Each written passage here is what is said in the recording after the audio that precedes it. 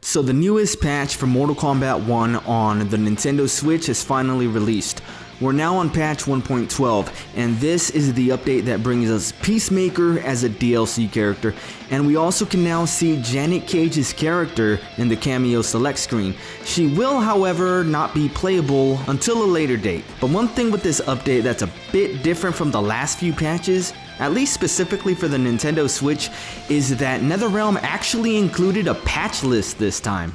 And it's a bit of a doozy too. We have a bunch of balance changes to the playable roster and cameos, but it also looks like the Switch version specifically received a lot of attention this patch. We're gonna get into that, but before we begin, the like button is feeling kinda lonely right now, so be a dear and hit that real quick.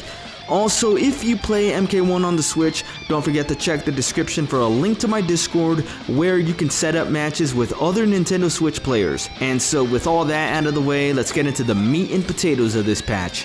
In the general fixes part of the patch notes, we can see that they made some changes to the AI, and like I said earlier, they added Peacemaker to the roster. Janet Cage can also now be seen in the cameo select menu. Also, dude, we got another tiny situation here. They have to fix Janet Cage's face and her body. She does not look appealing at all, which is strange considering that she's supposed to be an actress, right? Anyway, so they added the Ultimate Mortal Kombat 3 skins for Scorpion, Reptile, and Smoke to the premium shop, and the Mortal Kombat 3 skin for Sub-Zero. Some visual issues with brutalities were fixed, although they don't mention specifically which. Maybe it's a fix all across the board, but I can say for sure that the Liu Kang's brutalities have all been fixed, as you can see here. The ragdolling is a lot better, and the position of the defeated character is how it's supposed to be. All of Liu Kang's brutalities perform better. Let me know down below if your character's brutalities play better now. Okay, so the next one is a big one for a lot of people, but the Sub-Zero Deadly Alliance skin had a bug with the eye color, and so that was fixed in this patch. Some visual effects were missing and were added back in, but they don't specify which. Although I can say that things do look a lot more dynamic now. The next one was a big problem even in the last patch, and like I mentioned in a previous video, King of the Hill on the Nintendo Switch used to disconnect all the time, and that has finally been fixed. We also now have confirmation that there's not going to be any cross progression for the Nintendo Switch version, which honestly does not make any sense considering that they're pretty much the same game. Maybe it has something to do with the crossplay aspect of it, and that's why they didn't include it, but who's to say? But hey, you know, even The Witcher 3 had cross progression with the Switch version and the other platforms, so who knows? Maybe cross progression will come to the Switch at a later date, but let's not get our hopes up for that. For training mode, they added the ability to practice with character specific abilities like here for example, with Peacemaker you can practice with his force field active, and if you have Chameleon as a cameo, you can set it to start with a specific variation of her cameo like Melina, Kitana, or Jade, but they will still change randomly. However, you can just reset to go back to the variation you want. A new issue that seems to have cropped up in this new patch is the timing between when the announcer says round 1 and when he says fight. When he says fight, it seems to be a lot more delayed than it was before. For Invasions mode, you now get more XP after each encounter, and you no longer have to deal with diminishing returns if your opponent is at a lower level. Personally, I don't care too much about this. I'm more appalled by how they re-added stage hazards. Like, dude, I'm not trying to play this shit. It's already not fun, and now you want to make my time even harder? Anyway, I still believe the best fix for Invasions mode is complete removal. They still haven't added a stage map. Peacemaker gets a cool new, unique animation for the Test Your Might minigame. The final cutscene for the Towers mode seems to slowly be improving. For this patch, it definitely performs better than the last time I saw it, but it is still visibly slow. Now let's take a look to see if there were any improvements in the match loading. As we all know, this was a big problem for MK1 on the Switch.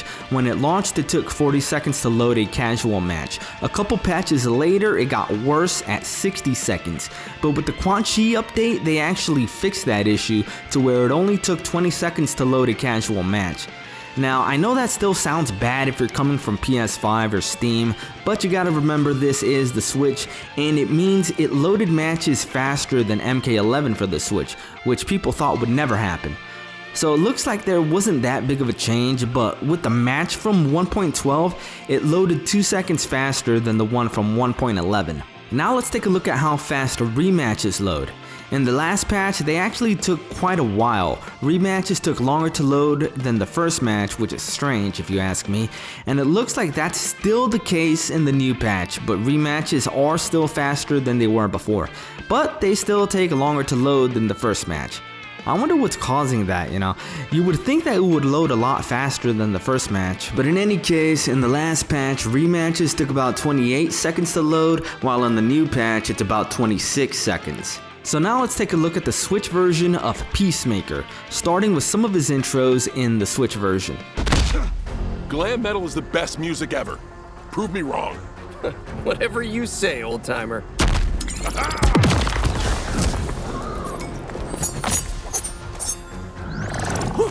Suck on that! You look at me strangely. Because I clocked that epic six-pack you're rocking. Jesus! What the hell?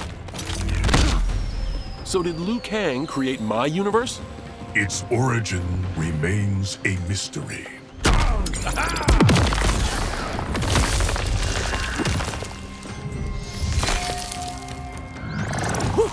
Suck on that!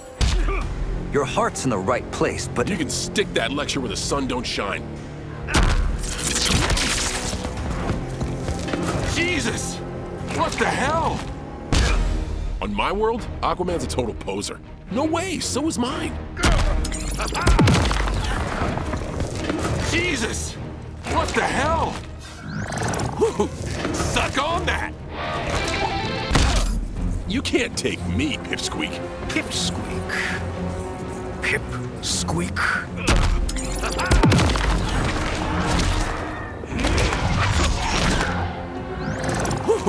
Suck on that! Now let's take a look at his finishers. What the fuck?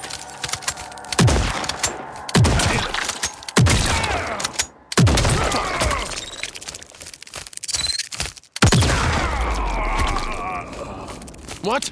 Little shit. Go time. As you can see, it looks as though Peacemaker has some issues similar to what Johnny Cage had at first, at least with his finishers, where he doesn't make any expressions with his face, nor do his lips move when he talks, which is kind of weird.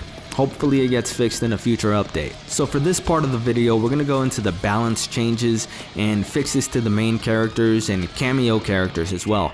I won't be reading every single one, but all the balance changes will be on screen. For Ashura, her down back punch now deals more damage and causes a knockdown if it hits the opponent's cameo. For Baraka, I guess his chop chop attack used the same input regardless of which control settings you had set, so that was fixed. With Geras, he had a problem where if he landed inevitable on his opponent and his opponent's cameo, the teleport would not activate. That was fixed. For Havoc, Scab Stab no longer allows the opponent to perform a cameo ambush while it's in hit reaction. And Neoplasm had a sound glitch that was fixed.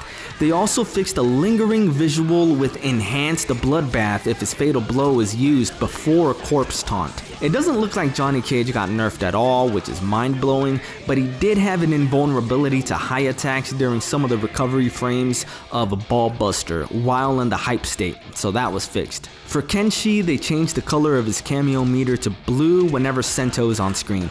Kenshi will also now take 20 damage whenever Sento is hit.